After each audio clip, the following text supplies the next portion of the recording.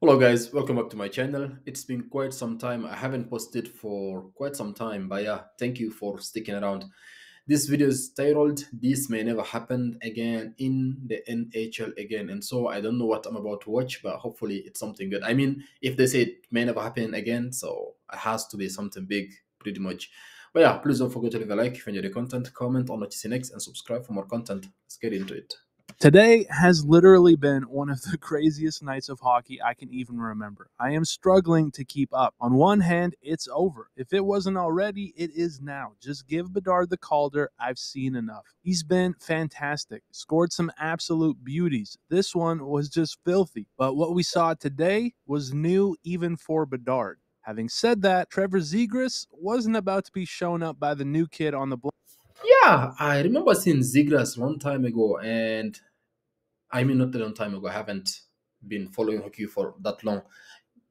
Probably a few months ago, and then all of a sudden he disappeared, and all of a sudden everybody was talking about Bedard, not about Zigras. But I thought he was supposed to be also one of the big guys coming up.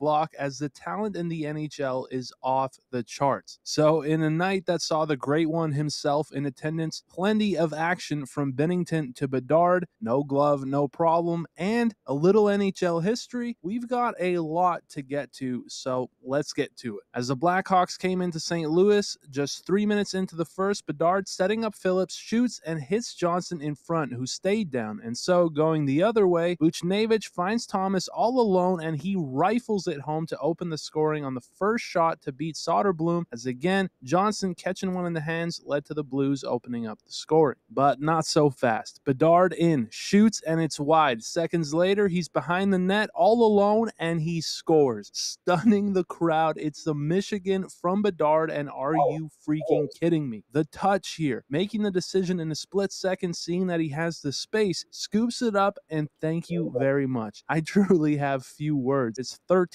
of the year, and even he almost can't believe what he just did with Gretzky in the house. This one's going to be in the highlight package as he Imagine scoring something like this in the presence of Wayne Gretzky himself, and then you have the goat himself telling you, "Yeah, kid, that was good." Must have felt very nice. steps his Calder. I'm booking it now. But over in Anaheim, someone who knows a little something about the Michigan must have heard, because down 3-1 late, Zegras behind the net and just filth.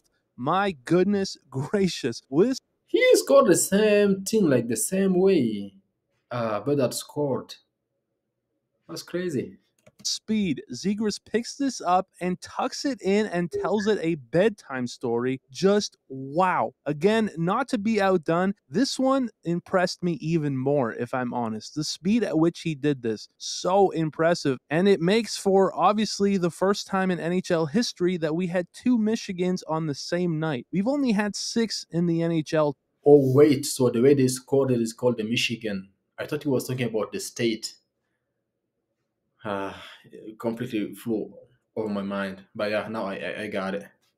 Total. 2 of them came today. Wild. And But as I catch my breath, let's go back to St. Louis, where just 20 seconds after this, Chicago pushing Tenardi on net, and they score another. Back to back, it's Beauvillier in front, getting a piece of this one, and suddenly the Blackhawks were ahead. Then, as we neared the end of the period, Thomas would get called for hooking, putting the Hawks on the power play, and while they couldn't get it to go before the end of the first, this one carried over to the second, where they got things rolling. Not 30 seconds in, Radish to Kurichev on net, and it's Foligno on the rebound as they score. Juicy rebound here, and the Hawks were up by a pair. And that's where, nearing the midway point of the game, Donato in to Entwistle, and he goes into Bennington hard. And this was a wild play. Falk pushing Entwistle into Bennington, and his stick gets up and into Bennington's mask. Definitely couldn't have been comfortable, but thankfully everyone was all right. And with that, as we got a mid-game interview with Gretz, Blay back to Parayko, and he blasted one home to get it back to within 1 as Parayko would net his 6th. And just minutes later, looking to add to it, a big save on one end would lead lead to a 2-on-1 the other way as Radish to Dickinson and the Blackhawks again. Dickinson backdoor tap in gets his 11th to take back the 2-goal lead. And so a wild 40 minutes would get us over to the third and final period where things only got crazier. 4 minutes in, Blues driving the net and they draw the holding call, and despite going on the power play, it was Foligno shorthanded, just skates right by Kyrou to the backhand and scores, seemingly a dagger, getting his second of the night to make it a 3-goal game. So, alright, a power play wasn't enough. How about a 2-man advantage? Murphy, called on the cross-check, would do just that. Hayes down to Saad and Mylanta. What a goal. Saad, with a beauty redirect, gets his 9th and gets them within reach. Shortly after, another call and another power play goal as Falk shot on net off neighbors in front, and the Blues were suddenly within 1. Keeping the foot on the pedal though, Thomas driving in back to Kyrou, and he scores 2 in just 23 seconds, and we were all square.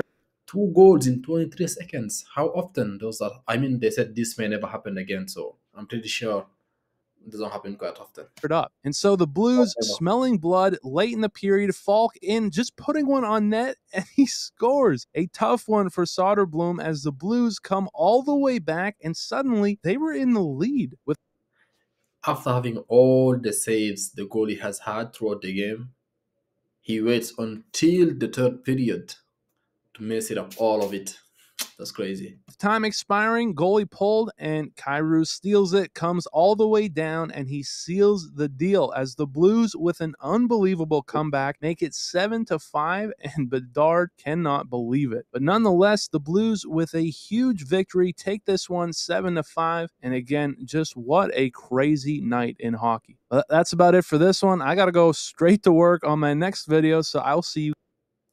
Alright guys, please do go for subscribe to his channel, and his channel's name is Next Man Up. Let me subscribe right now. But yeah, why did he say this may never happen in hockey again? Is it because of the Mississippis, or because of 2 goals in 23 seconds, or was it because Gretzky was there enjoying the game? How often those players like ex-players like Gretzky and Mathieu Lemieux and all those big names go to watch games? Especially because I don't think Gretzky played for either of these 2 teams, right? He played for the Oilers, I think. And so why was he watching their game, or is it just something he goes to just enjoy himself? Please let me know in the comment, and please do like the video if you enjoy the content, comment on which is next, and subscribe for more content.